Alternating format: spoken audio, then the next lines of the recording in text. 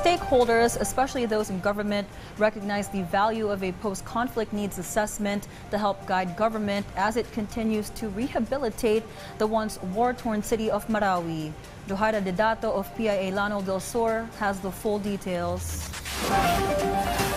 Some line agencies have continuously joined forces to refine the updated Post-Conflict Needs Assessment or PCNA report detailing the evaluation of the aftermath of the historic firefight that transpired in Marawi City in 2017. Presidential Assistant for Marawi Rehabilitation Assistant Secretary Felix Castro Jr. stressed that this was a crucial undertaking as the outcome would serve as one of the bases of the MCB in the compensation of siege victims.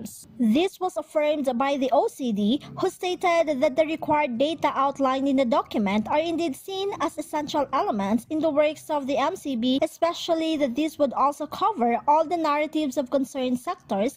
I wish that they will be able to deliver the data, and they will be able to finalize, because this is needed very badly.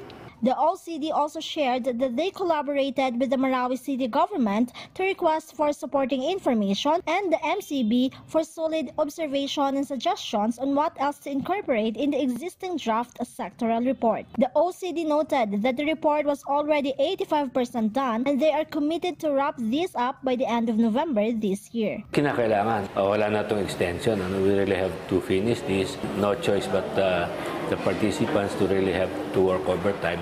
Johaira Didato of the Philippine Information Agency Llano del Sur for The Nation.